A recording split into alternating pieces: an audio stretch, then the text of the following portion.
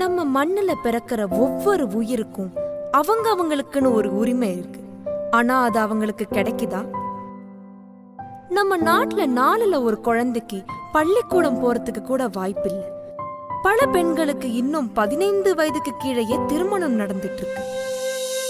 இன்னும் பல பேருக்கு அவங்க போடுற உழைப்புக்கு தகுந்த வாய்ப்பு கிடைக்கிறது இல்ல.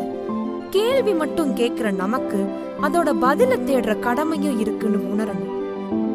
உயிரும் உணர்வும் உழைப்பும் ஊனும் ஒவ்வொன்றாக இழக்கும் நிலைமையில் இருக்கிறோம். இதை மீட்டு வருவதற்கு கணம் ஒன்று வேண்டுமே. Hello all, I was someone who was brought up in cities and I used to live in my own urban bubble. And then I compared my life with these Western sitcoms and movies and used to feel sad. And when I tried to volunteer for an organization, and that's when it really hit me what kind of a privileged position I am in. And I saw these youngsters there who were recruiting other youngsters, who were training other youngsters, and all because they just thought it was unfair that certain sections of the society is not as similar as certain other sections. And they had mapped out the vision that they wanted to carry out for the next 10 years. And this was shocking for me because youngsters are always labeled as these short-termist rebels who have like a lot of energy, but it always dies down. And the consistency these people had really inspired me. And I've had the good fortune to work with a lot of young change agents, and I take inspiration from them every day.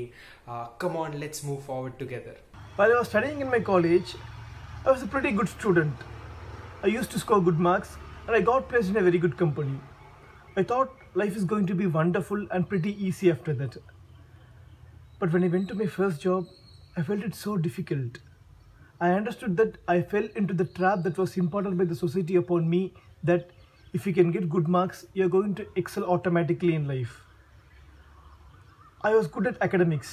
I was good at concepts. But I was not able to put my concept in front of people. I was not able to talk to people confidently. I was not able to convince people or influence people. I was struggling in my first job. After a few years, I joined this organization called A Difference, where we go and volunteer to teach children across shelter homes in India. There I started interacting with people, and a lot of new avenues opened to me. I came to know about this forum called Toastmasters, where I joined soon. Once I joined Toastmasters, I felt really confident about myself. From a person who was not able to talk in front of a single person, I was able to talk in front of masses and communicate my message effectively. From there, I came to know about another media called podcasting. I started doing podcast and I started interacting with different people across India, and I was able to know different things. How these people think, how about their life journey. It makes life more and more interesting nowadays. So when we join a community, lots of different things open to us, and there are new things to do in life, and that will keep life pretty exciting.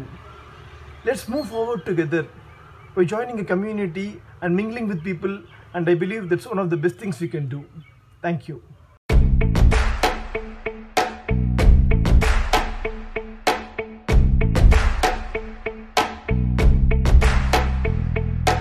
கனவினை கலைய செய்தாய், உழைப்பினை திருடி சென்றாய்.